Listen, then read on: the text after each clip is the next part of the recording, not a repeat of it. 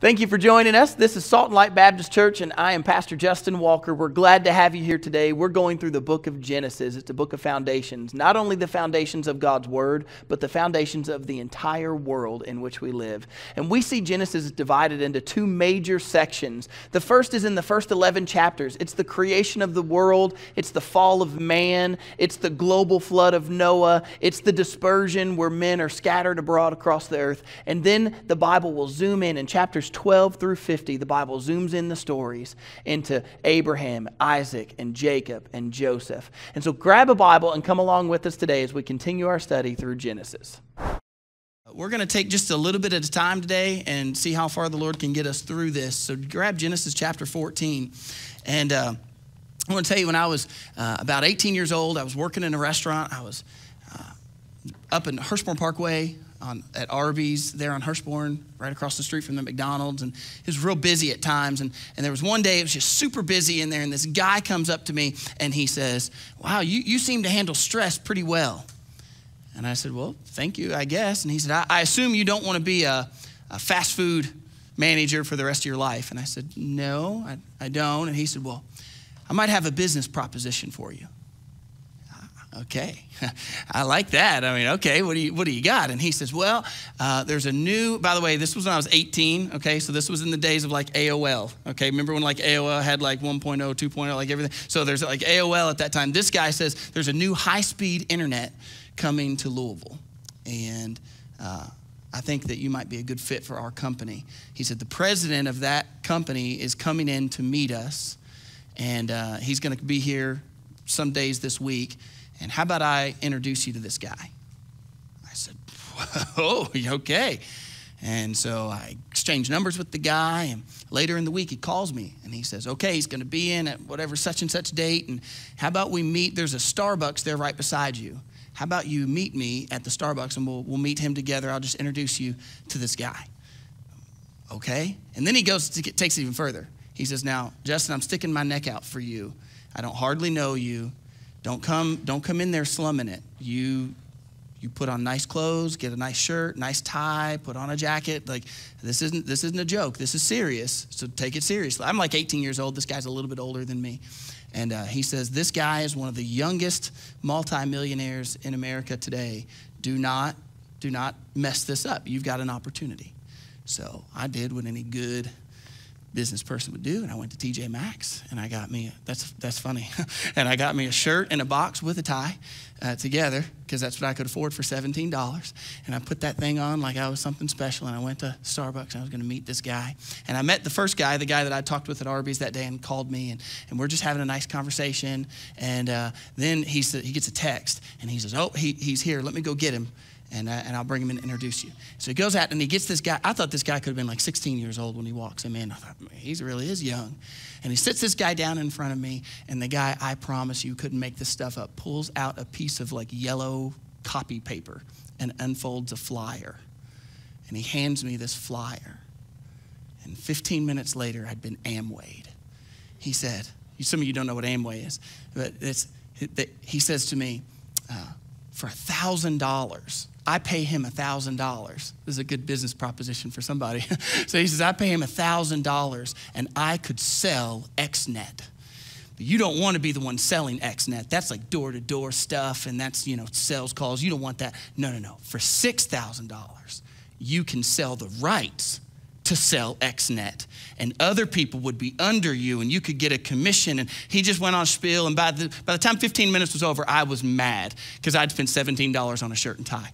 Okay, I was ticked, and I went to this. I remember I looked at this guy. I was just red in the face, mad, and I said to him, that is not a business proposition. That's a Ponzi scheme. Like if it's a good company, I don't have to pay you money.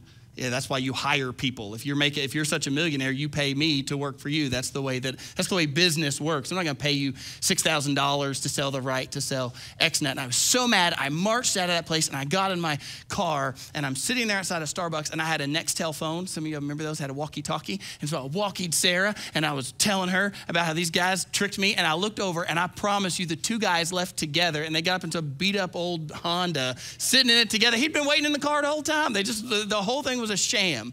And what I'm telling you that for is this. That's exactly what the world does to us.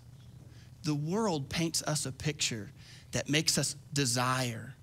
It's that lust of the eyes, that we look at it and we want it. We think, oh, that would be great. But then when we get into it, we find out it's not exactly what we thought it might be.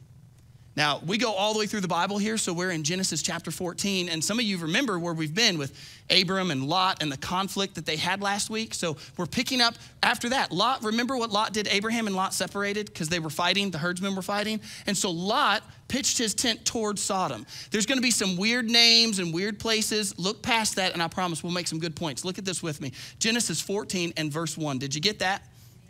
All right, Genesis chapter 14 and verse 1 says this, and it came to pass, and by the way, if I mess these names up, all right, look, y'all get up here and try to, you say nothing, okay? You just tell me I did a great job. These are difficult. All right, so, and it came to pass in the days of Amraphel, the king of Shinar, Arioch, the king of Eleazar, Chedorlaomer, king of Elam, and Tidal, king of nations, that they made war with Bera, king of Sodom, Berish, king of Gomorrah, Senab, king of Admah, Shemibar, king of Zeboim, and king of Bela, that is Zor. All these joined together in the valley of Siddim, that is the Salt Sea.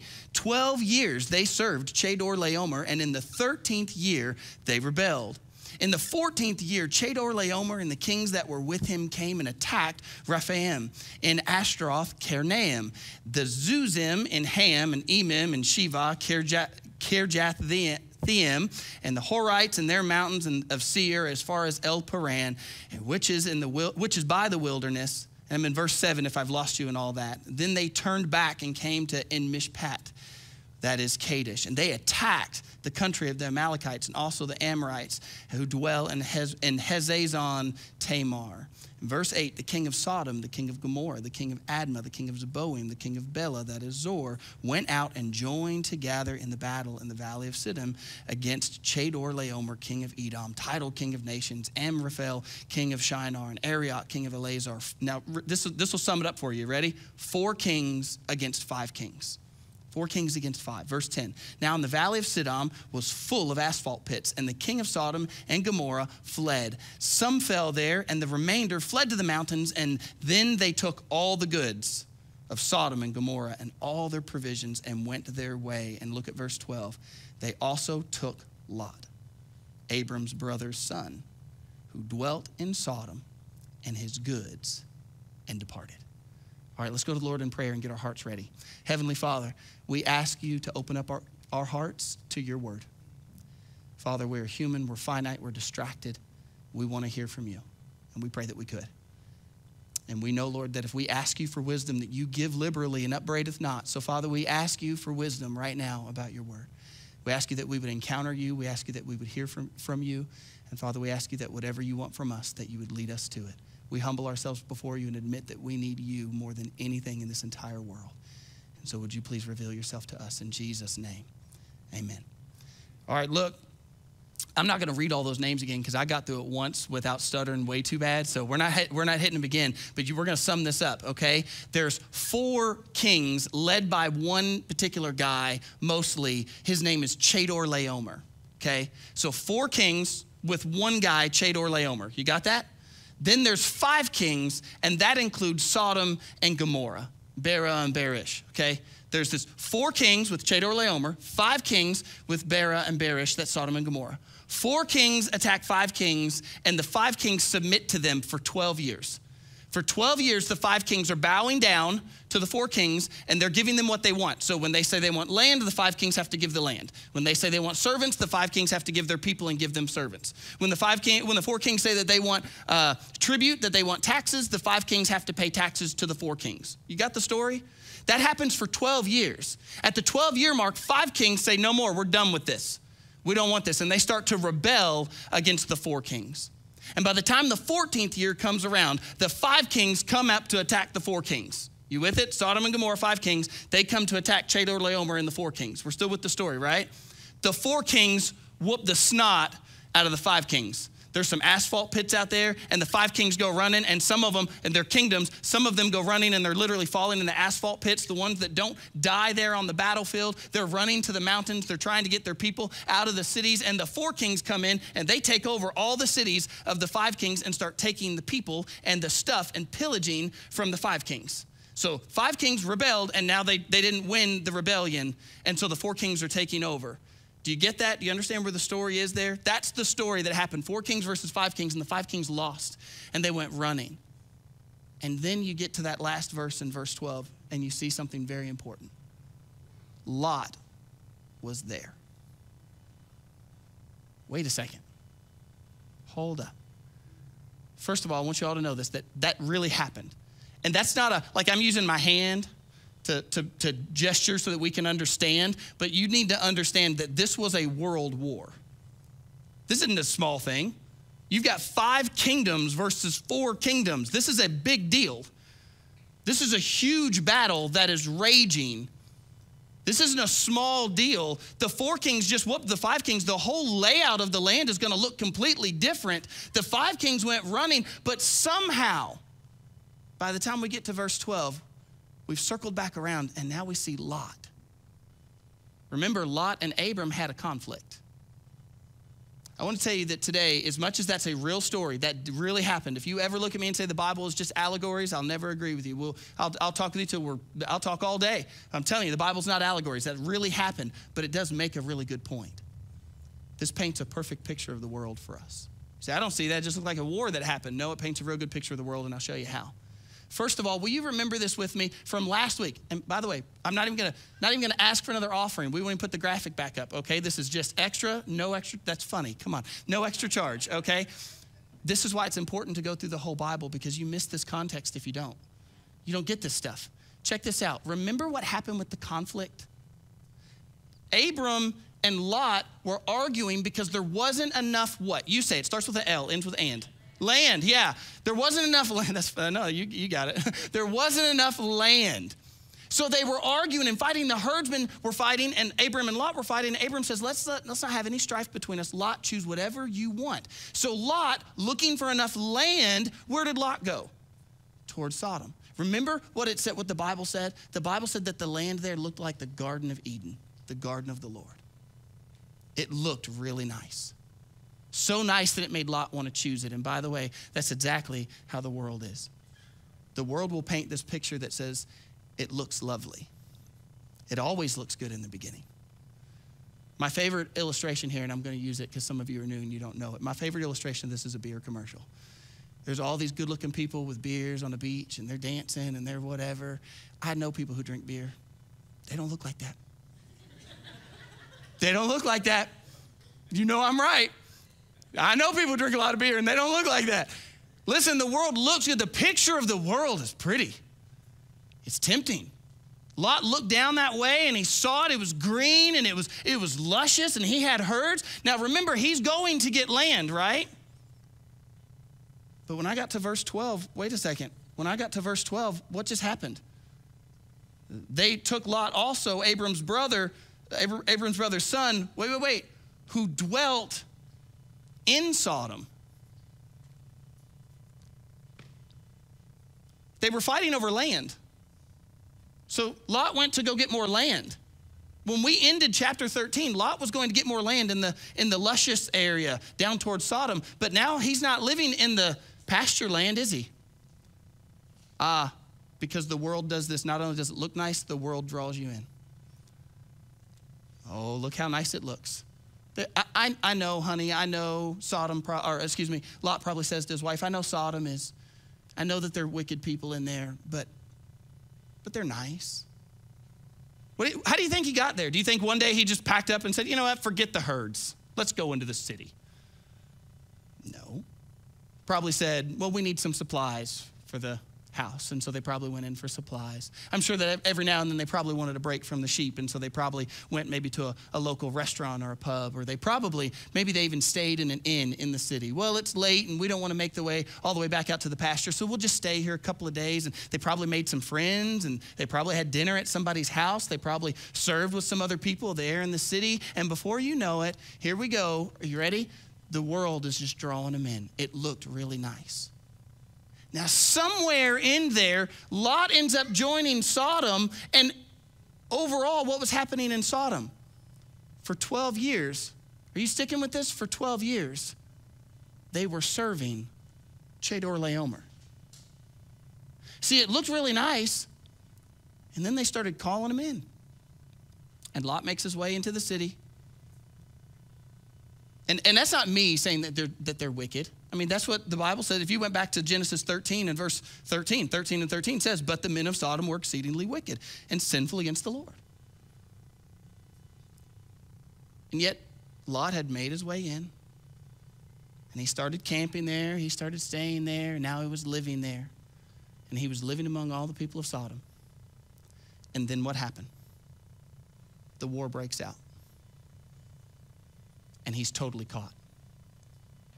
Not only does the war break out and he's caught in the middle of it, somewhere in that 12 years, Lot moves to Sodom. Sodom gets taken over by Chedorlaomer. They try to rebel. Lot gets caught in the middle and he gets carried away, because that's exactly what happens. The world looks really nice. Then it starts drawing you in. And then when you step inside, this is the last point I want everybody to get. You ready? It always hurts you.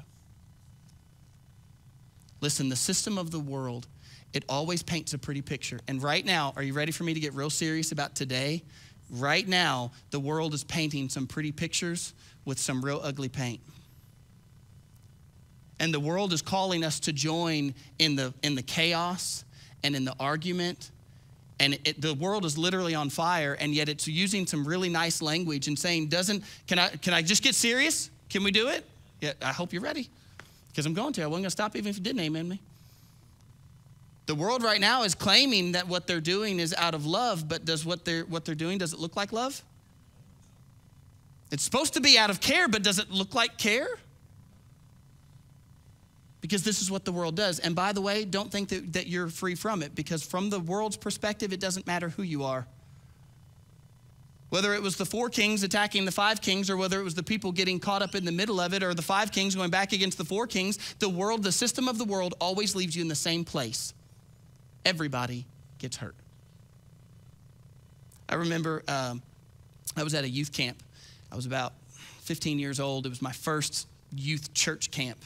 And they had this really great pastor. They had these great youth services. And all of the churches, the youth pastors had been encouraging the youth that when we had chapel, there was a chapel service every day of that week. And so they encouraged us that when we had chapel service, that we should all dress nice, that we should all put on like a nice button-up shirt and put on some jeans. And we were all in camp clothes all week, but take those off and put on some nice clothes and come to worship. And so we did. And so the camp pastor, he says to the group of teens that are all dressing nice, he tells us all that we were there. It was Monday and then Tuesday. And Tuesday night, this is what he said. He said, guys, we look around and we see that some of you can dress nice, but some of you can't.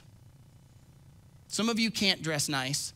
He said, I don't know, maybe you didn't get to pack, maybe you didn't know and you didn't pack nice clothes, but he says to the group of children who are dressing nice, he says, guys, what we're asking of you would be this, maybe just consider, bring it down a notch so that everybody gets to feel included and nobody feels ostracized. That's what we really want. We want to make sure that everybody feels included. You guys are dressing nice, but there's some kids who maybe they didn't have nice clothes, or they just didn't bring them, but let's try to dress it down a little bit so that everybody feels comfortable. And so over the course of the next 2 days, we went from like dressing nice that now kids are wearing like swim trunks, no shirt, flip-flops coming into worship service. And, we're having a good time in worship. And it happened by Thursday night that all of the kids who are dressing like way down, they looked at all the kids who were dressing up and they start kind of chastising them. Well, you all know what he said. You all, his name was Mark. You all remember what Mark said. Mark said we were supposed to dress down to make everybody feel comfortable, and they started pointing fingers saying, now you guys are making everybody feel uncomfortable. And I remember that night, I'll never forget, Mark came out on the stage, and this is what he did. He opened his sermon with this. He went, ha! You did exactly what the world does. All of you who now dress down are pointing fingers at the ones who are dressing up. Before we were dressing up and we said you were pointing fingers at the ones dressing down. It's the way the world always works. It doesn't matter which side you pick. They're all going to get hurt. Because the answer is not found in the system of the world. So I'm gonna get real plain. You ready? If you're looking to fix the police, go ahead and try to fix them. It's not gonna fix the problem. If you're looking to take care of racism, it's not gonna fix the problem. You focus on the systems of the world, and all you're going to get is more worldly problems, because if you join one side, you're gonna point the fingers at the other side. Friends, listen, I didn't check my time because I know we're long today. I don't have time to go through the rest of the chapter, but here's what I wanna end with today, and I want you all to hear this. Listen to me. There is answer in only one person, and his name is Christ. Can I use some words that are being thrown around right now? Christ will free you from oppression. If you want the same president or a new president to free you from oppression, it's not really gonna work, because you might get one group out, but you'll put another in. See, there's no freedom from oppression from my president. And listen, I don't care who you are. I don't care how mad I make you. I stand with my president. I stand with my police, and I stand with people. I love people, and I love God, and I know that God put us under a government, and we are not gonna sit here and demolish our country or our government. That's a wrong thing to do. And we're not gonna demolish one group of people. That's a wrong thing to do. Have you noticed what I'm saying to you? Both are wrong, because both are systems of the world. What God is calling you is not into the world. He's calling you out of the world. I said I was gonna be done, but I got stuff. I gotta do it. So hang on, just wait with me, right? I own a business. Imagine with me if at my business, a man came and he worked for me and he got caught stealing. I catch, a guy's working for me and I catch the guy stealing. And now imagine with me, if I went to him and I said, I caught you stealing. How much did you steal from me? And he puts his head down in shame. Just imagine with me if he says, I stole about $5,000. Now, what would it look like if I looked at him and I went, well, I really need to help you out, so next year, limit yourself, only steal $4,000 from me next year. And then the year after that, we'll cut you down again, and you're only allowed to steal $3,000 the following year. And then a year after that, $2,000. You can only steal $2,000. By the time we get to 5 years, you won't even need to steal from me anymore. Right, thank you. That's the reaction I wanted. If I was to do that, would you not say that's foolish? You know what the Bible says? Let him who steals, steal no more. Listen, God is not calling you to reduce the amount of world. God is calling you out of the world and into himself. Something that's totally different than the world. Now, I'm not talking about, I said I was gonna be done, but look at me. I'm not talking about flesh and blood. Listen to me. Remember Nicodemus came to Jesus by night?